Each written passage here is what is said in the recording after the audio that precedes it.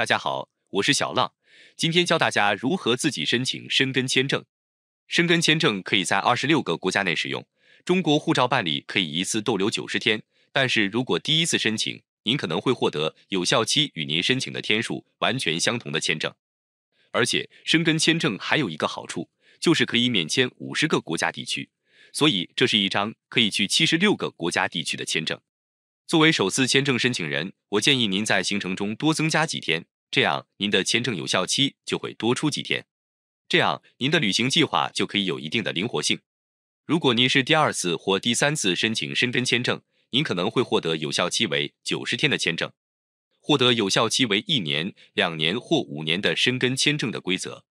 要获得1年期申根签证，您必须在过去2年内获得并使用过3次申根签证。要获得2年期申根签证，您必须在过去2年内获得并使用过1年期申根签证。要获得5年期申根签证，您必须在过去3年内获得并使用过2年期申根签证。在哪里申请申根签证？大多数游客计划在欧洲旅行期间前往1个以上的国家。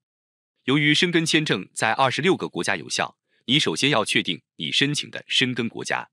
如前往某一个申根国家，需在该国使领馆申请签证；如出访多个申根国家，需在主要目的地国家停留时间最长的国家使领馆申请签证；如出访多个申根国家，但无主要目的国家及在各个申根国家所停留的时间相同，应在第一入境国家的使领馆申请签证。本次视频将以法国为例来办理申根签证。为什么我要选择法国呢？因为法国和德国来往的航班较多，而且法国和德国的办理相对来说比较迅速快捷。这里我已经打开了法国驻华大使馆的网站，这里有相应的签证说明。首先我们确认一下我们所属的领事辖区，普遍的情况是要根据你的居住地来确定领事辖区的。这里列出了几个步骤，大体就是先确认是否需要签证，这个肯定是的，然后完成网上的申请，也就是填写在线表格。再携带材料前往签证中心，最后就是等待下达审核通知。这里法国还特别友好的建了一个专门的签证申请网站，所以比较方便。点击这里，我们进入网站。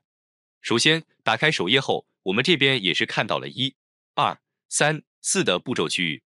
我们先点击第1步，这里我们输入我们的国籍、年龄以及签证类型等，它会稍后反馈给我们提示。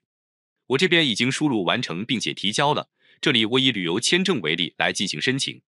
这边详细的告知了我们需要携带什么材料，大体来说就是护照和照片，形成单盒机票单，必须英语或者法语。工作证明最好是中英文双语版本。银行证明3个月的流水单。住宿证明英语或者法语版本。还有旅行保险，这一点非常重要。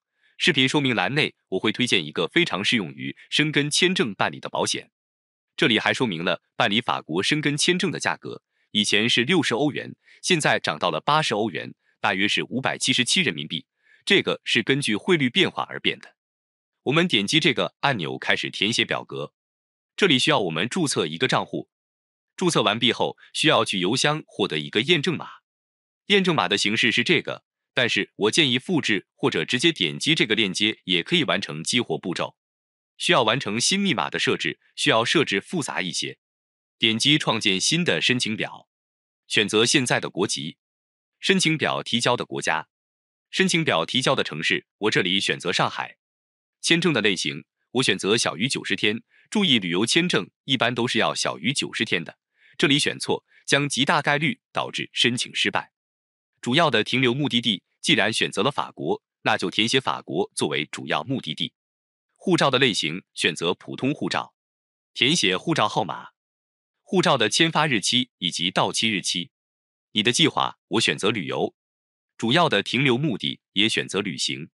如果你的计划可能包含商务或者医疗，你可以在这里进行补充说明，一般旅行不需要填写。这里需要点击一下验证按钮。又非常友好的来了一个温馨提示，大体意思就是你如果持有申根国家的居留证就不需要申请了，还有航空公司的职员以及海员有其他的规则。我们这里略过，进行下一步。这里需要我们确认护照号码是否正确，因为一旦确认就不允许更改了。选择性别，婚姻状况，我以张三为例，这里写姓，我写张的拼音，这里写三的拼音。需要注意的是，这里是曾用名，我没有就跳过了。填写出生日期，出生的位置我写上海，出生国家，国民身份证号码。这里是输入你出生的国家，如果你是中国国籍，但是出生在日本，那么这里要填写。如果没有这样的情况，不需要填写。其他国籍没有我就不填写。输入你的地址、邮编、城市、国家、电话号码，记得写+86。邮箱地址，这里是你居住在不同于你国籍的国家吗？比如你是住在海外的中国公民，你需要填写。这里是你去旅行会和法国国籍的成员一起吗？这里是你去旅行会跟欧元区以及申根国或者英国国籍的人一起吗？你的工作，这里我以电脑工程师为例进行了选择。选择行业类型，我选择信息技术行业。填写公司的名称，要求英文填写。填写公司的地址也是英文。邮编、城市、国家或者地区选择中国。公司的电话号码、公司的电子邮箱，我们进行保存一下，然后点击下一步。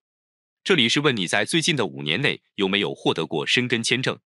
这里是询问你之前有没有做过申根签证的指纹记录。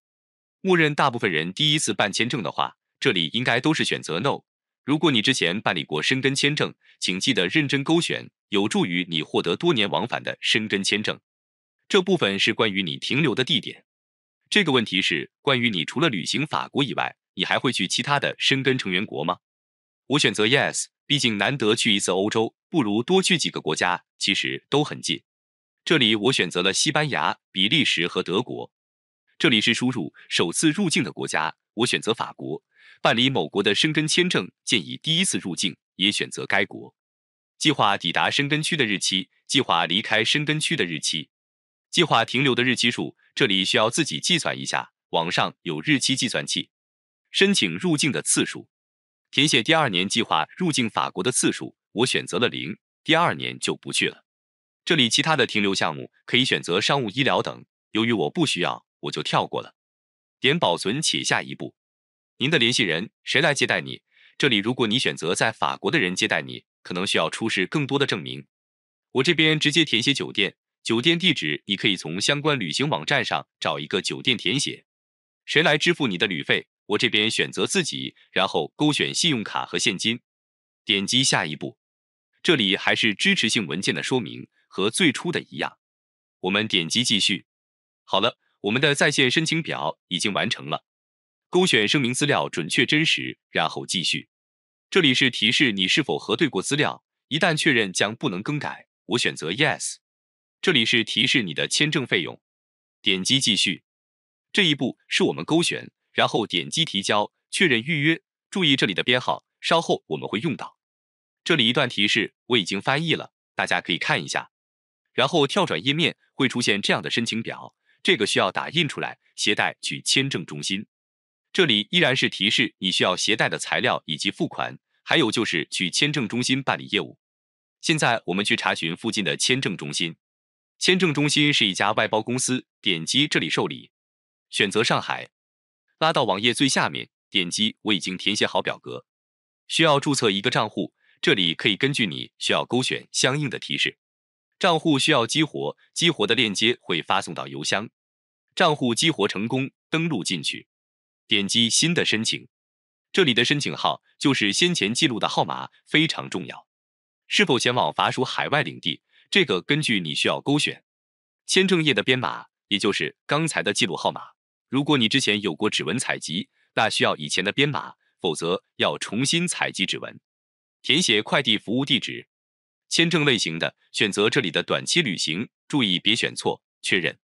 申请表保存成功，点击确认全部。现在开始预约时间，注意部分时间是需要加钱的，工作日下午15点后以及周六上午都是要加钱的。这里有提醒，短期旅行的话，可以提前6个月申请。输入验证码，确认全部。下面是预约通知，费用是577加249，一共是826元。下面就是一些签证办理情况的说明。网上填写部分和预约已经结束了，届时带上材料去签证中心办理即可。